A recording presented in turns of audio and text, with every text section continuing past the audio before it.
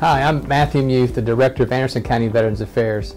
And on Tuesday, May 28th from 9 to 3 a.m., we're going to be having a Veterans Workshop and Claims Clinic at the Anderson Civic Center.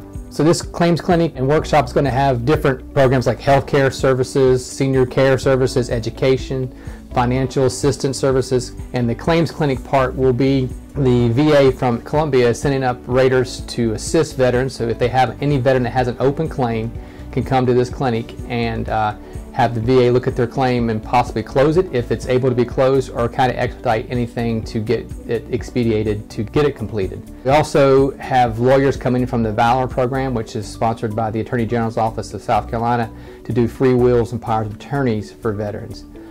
Those were by appointment, and you'd have to contact our office to see if we have any available spots for those.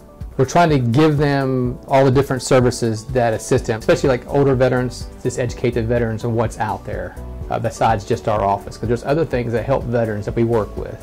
And again, that's going to be May 28th from 9 a.m. to 3 p.m. at the Anderson Civic Center. It's a Veterans Claims Clinic and Workshop.